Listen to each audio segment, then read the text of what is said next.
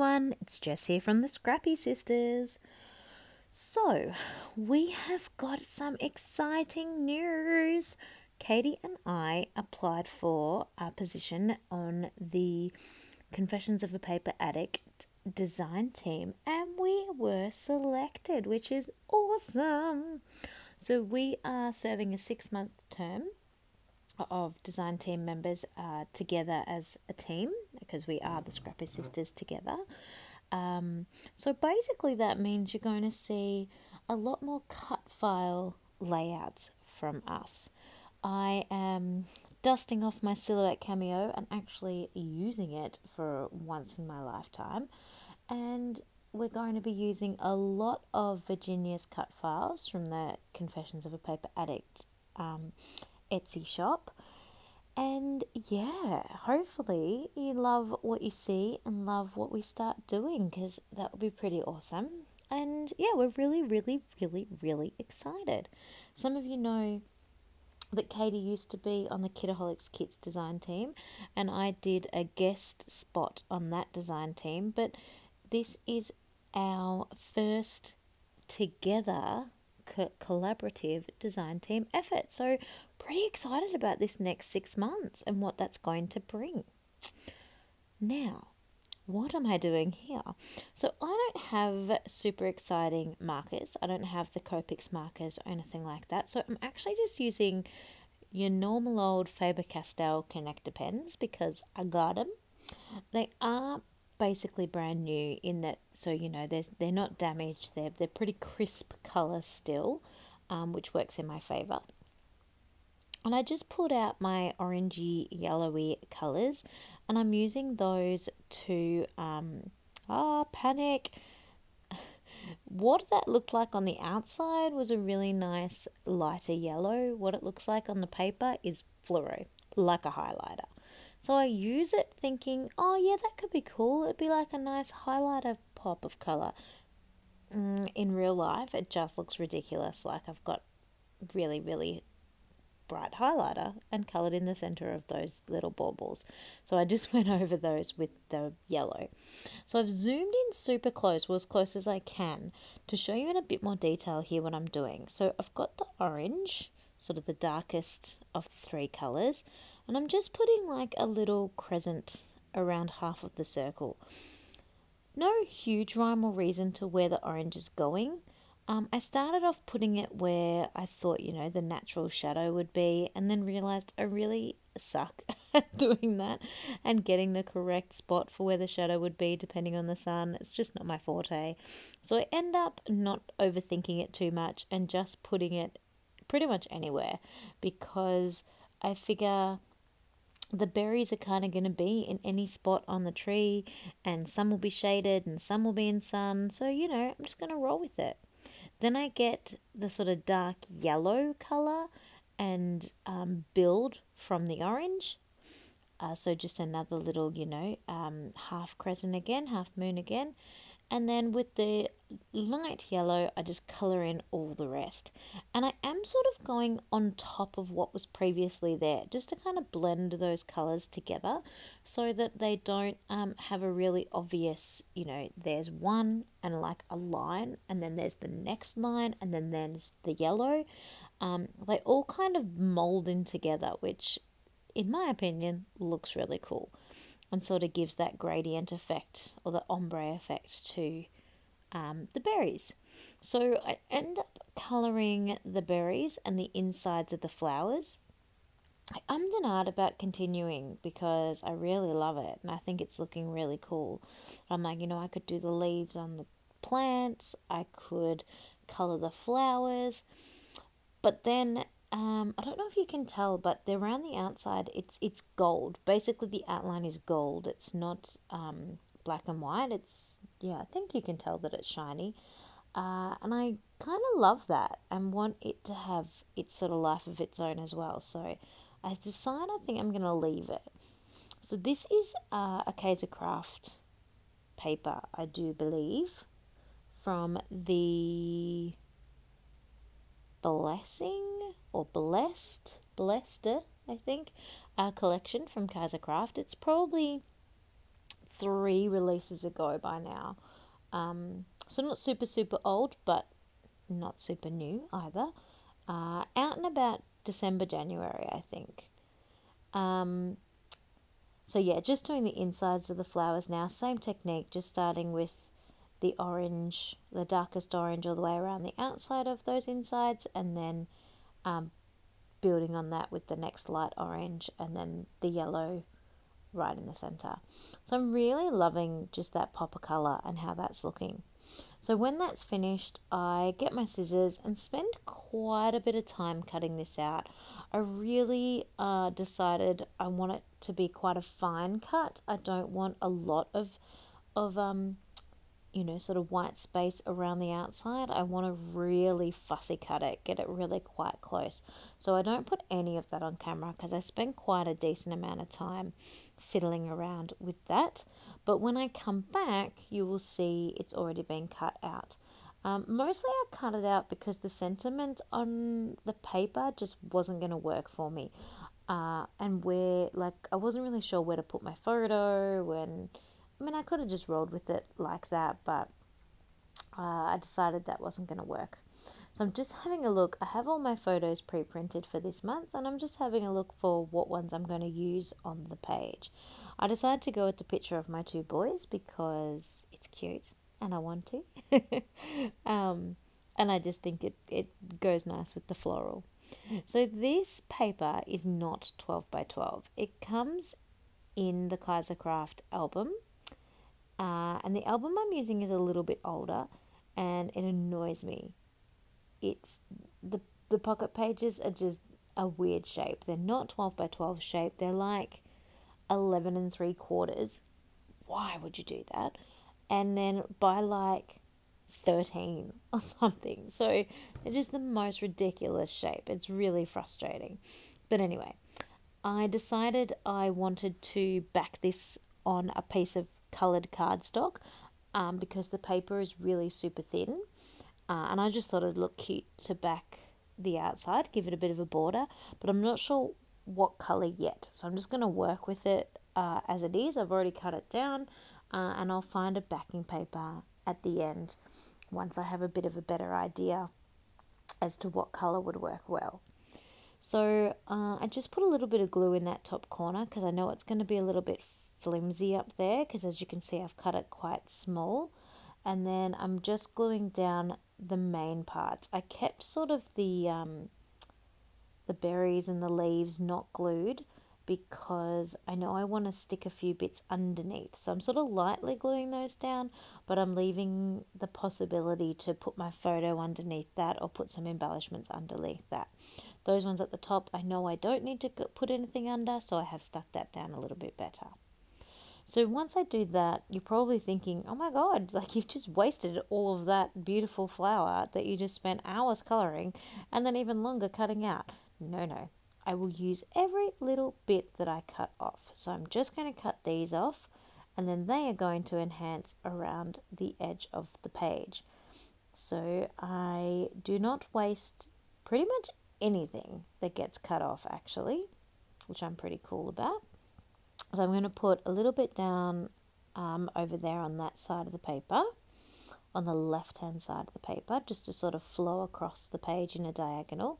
But I'm also going to spread it down a little bit lower in that empty space as well. And then I also have just a few tiny little bits left that I don't want to waste, but I'm not really sure work with those 2 little clusters, so I'm actually just going to put them up the top on the left as well. So yeah, I end up with sort of using those leftovers to make 3 little bits off the page to just kind of give the impression that there's flowers everywhere. The whole page is surrounded by flowers, and I love it. It means I haven't wasted any of the of the things that I spent hours cutting or colouring, which is pretty cool. And yeah, I just think that surrounding the page like that just gives that impression that there's floral and flowers and that everywhere, which I really like that as well. So I'm just using my craft glue. I shared this glue in one of my other videos. I'm new to this glue and I really like it so far. The nozzle is quite thin. It's just is it Monte, M-O-N-T-E, craft glue. Just it's really just a white glue, so probably a PVA. So it's not a quick dry, it's not a tacky glue, but it doesn't take long to dry and it dries clear. It holds everything really well. I haven't found anything that it's not holding yet. Having said that, I haven't tried it on like acrylic pieces yet. But I just really like how smooth it comes out. And yeah, the thin nozzle that comes on the bottle. I haven't had a huge amount of drama with the nozzle clogging, but I do have a pin handy that I have been shoving down the nozzle. I must say though, be careful with the pin and how long you keep it in there. I took it to the hospital when I went to sleep school with my son, and I didn't want it spilling in my bag, so I left the pin in the nozzle, which worked really well. It didn't spill in my bag, but it actually made the glue, like that first initial glue, rusty. Like, still glued, but it had a rusty color to it. So yeah, just be careful about keeping a pin in there. Yeah, for those of you that are wondering, I went to sleep school for a week with my little man. We were really struggling. I know I complained in a couple of my other videos about sleep. Basically, he was 6 months old and he was waking every 1 or 2 hours overnight. And I just couldn't work it out. I don't know why. He never used to. He went from sleeping sort of 6 or 7 hours to waking, continuously overnight. I cut dairy and soy from my diet to help his poor little tummy because that wasn't going well with his tum-tum.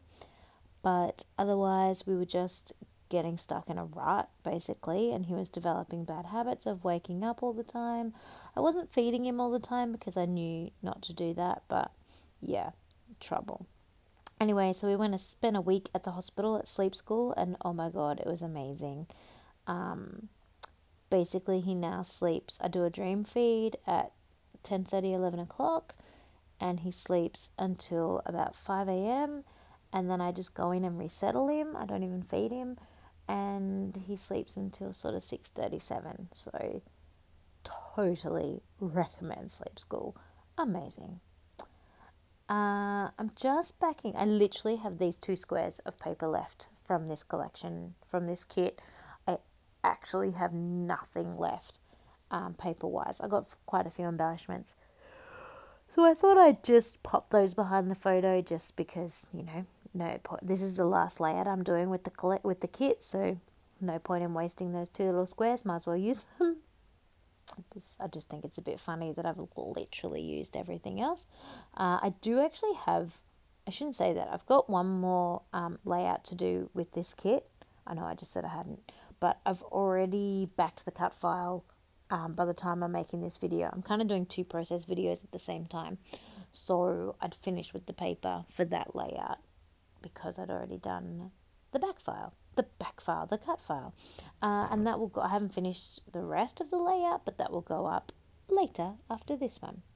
So I'd been saving these gorgeous florals from this collection because I knew I wanted them on this page, and it was so hard to save them. I just wanted them on every page. They are divine. But I just thought they'd look really gorgeous with the black and white and yellow flowers. It's just a really florally layout, and I thought they'd look super cute. So, as I said earlier, I didn't completely pin down those leaves because I knew I wanted to put my photo a little bit under.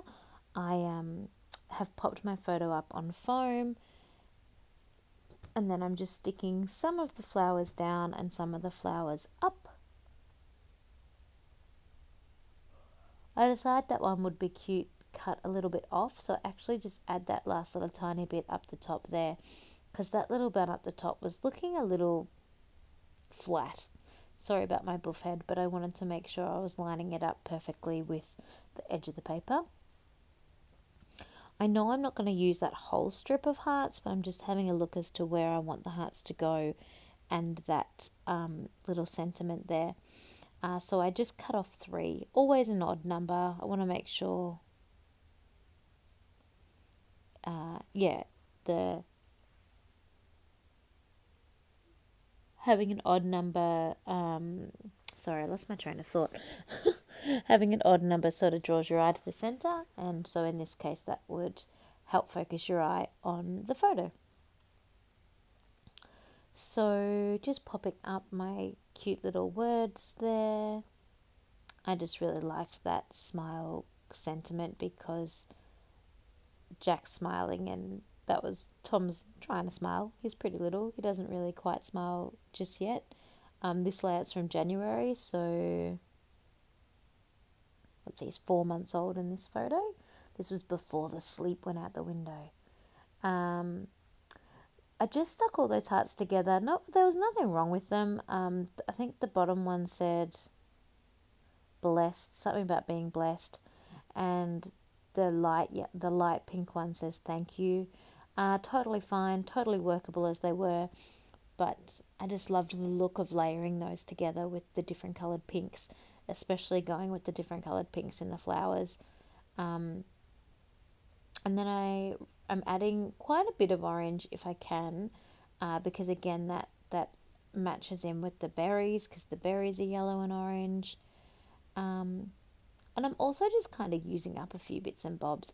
As I said earlier, I do still have one more layout to do, and I might have a bit of trouble when I get to that layout in terms of what ephemera's left, but that's what happens when you use a kit and try and use as much of the kit as you can, and it's kind of part of the challenge, part of the fun. So at this stage, my son is yelling out to me that he needs help going to the bathroom, which is totally fine, but I kind of just shoved that green sprig in there, and I'm not really sure it goes, but by the time I come back it's stuck, so it's gonna stay there. I was packing up some of the ephemera and then remembered I had these cute paperclip butterflies, so I thought that one, I don't know what colour it looked in the video, white I think, but it's actually super light white and light pink stripes. So I just pulled it off the paperclip. It's 3 layers with foam in between, so it's quite dimensional, but it's really cute. And so now I'm just trying to have a think of a title. I really had no clue where I wanted to go with the title. I loved the idea of my friend. I'm like, oh, my 2 boys, they're friends. How cute is that? Really struggled to get these stickers off the page. Like, really struggled. I don't know why. Sometimes it's easy and it just really wasn't. And then I got frustrated and I ended up bending the thickers, and I hate that because I put creases in them, but you know, them's the break. So now I'm sitting here thinking, what can I put with my friend that's going to like tie the title together? So I end up going with my brother, my friend, which I just think is so cute. Because they are totally friends. Jack loves his little brother. He's busting for him to be able to play, and Thomas is busting to play with him. He Daddy and Jack were, playing rough and tumble on the bed, and Thomas and I were standing there watching, and Thomas was almost literally trying to lunge out of my arms to join in. He just cannot wait to be big enough to play, which is just melts your heart. I love it. So once I put the title on, back to my layout, I'm pretty much done. It's super, super easy because that background piece was so large. It really sort of speaks for itself. It really is like a piece of pattern paper, the way that I've designed it. I just sort of changed it a little bit to how it was supposed to come. But you don't need to do too much when you've got this gorgeous shiny gold background paper. So I just kind of added a few little bits and bobs and let it speak for itself. I didn't focus too much on clusters, but of course naturally you end up with your 3 little clusters sort of focused around the photo there. I've got basically where the 3 main flowers are. I know there are sorry, that's not even partly true. Down the bottom of the photo, down the top right of the photo, and the top left of the photo is where my 3 clusters are, as you can see. And then, yeah, my title. These layouts I don't put journaling on because they have an accompanying Project Life page. If you've watched my flick through, you'll see how my album is laid out. And so basically, the journaling is sort of included on that accompanying page. And these photos are just kind of bonus, really. So I don't feel like they need journaling.